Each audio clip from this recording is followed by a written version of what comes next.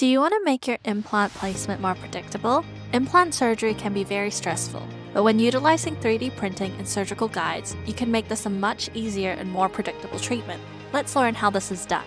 First, using the patient's intraoral and CBCT scans, we digitally plan the ideal implant placement. You will literally place the implant digitally before you even raise a scalpel in real life. In these software, you can take into account the patient's anatomical structures and prosthetic considerations. It is a restorative-driven workflow.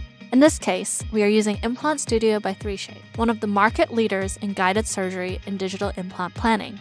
After importing all the patient data, align it all and place the digital implant, then design the guide. This is generally a very simple process and takes no more than a few minutes. You can see this being done in real time here. All the channels, holes, space for sleeves, etc. is all incorporated automatically based on the digital implant library you've chosen.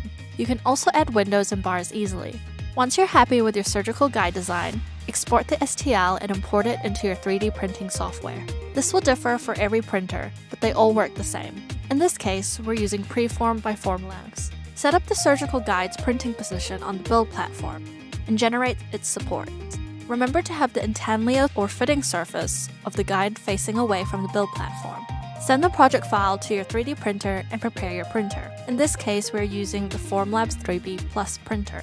Insert your build platform and make sure it's clean. Insert the print cartridge and make sure it is the right material. Select the project file on your 3D printer and start printing.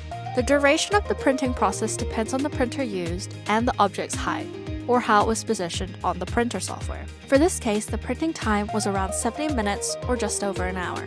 The platform is submerged into the resin vat, and the guide is printed layer by layer. Surgical guide resins are generally transparent or translucent, biocompatible, and autoclavable. Once finished, carefully remove the build platform and let the excess resin drip back into the vat.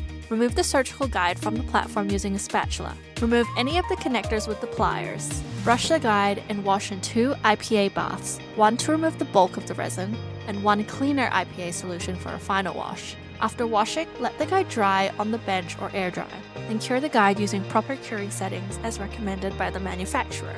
Improper post-processing can negatively impact the guide's strength, fit, translucency, and biocompatibility.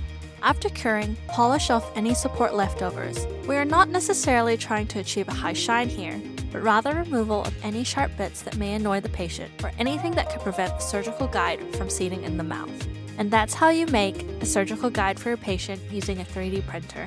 Is this a workflow you would consider in your clinic, or would you leave it to a lab? Let us know in the comments below.